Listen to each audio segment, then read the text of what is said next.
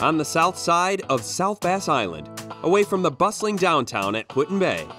I found an active crowd, soaking up the sun and having a unique water recreational experience. We're here for the Mammoth paddleboard, and it lived up to the name. I was standing next to it earlier, and I was like, good Lord, I mean, crazy. This is ginormous. That's pretty cool. That seems like a big draw for you guys around here. It really is. The jet skis and power boats and kayaks and single paddle boards are all really popular, but boy, oh boy, when we put that Mammoth in service, it could fit a whole family on there, so we're getting a lot of business from that. Yeah, we saw a couple smiling families going out there earlier today. If a group of friends want to get it, they can do it as well. We just got the first one a couple years ago because we'd seen a large one that was 15 foot long, and then I was doing some research on it. I found out there was an 18 foot long one being manufactured in England.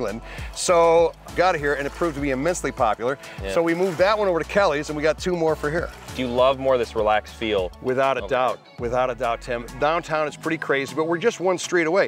If you just start at the boardwalk and you head out this way and stop before your feet are wet, then you'll be at our location. It's beautiful down here. The location and the view is just, you can't beat it. Unparalleled. Absolutely. Yeah.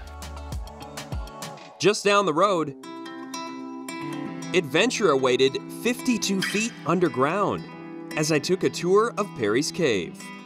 Discovered in 1813 by Commodore Oliver Hazard Perry, the cave is a cool break from the hot summer sun. Across the street, Heinemann's Winery is home to the one-of-a-kind Crystal Cave.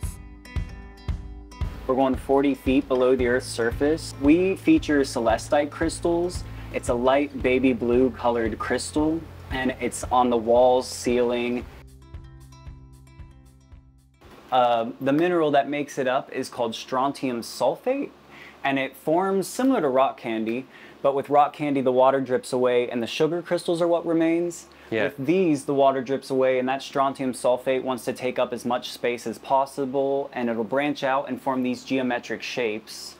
We actually can't even really touch the crystals because the oils on our fingers permanently damage their color. So I shouldn't be touching them. Right. But I'm sorry. No, it's okay. When they first started giving the tours, they invited people to touch them. I can see some are different colors, yeah. So discovered accidentally in 1897. That's about 10 years after our winery was established, when 2 of our workers were trying to dig that well. We hypothesized that the glacial scrapes that you might see on Kelly's Island, those are a great example of the fact that the glaciers form the Great Lakes. So therefore the glaciers might have had a large amount of that strontium sulfate in it.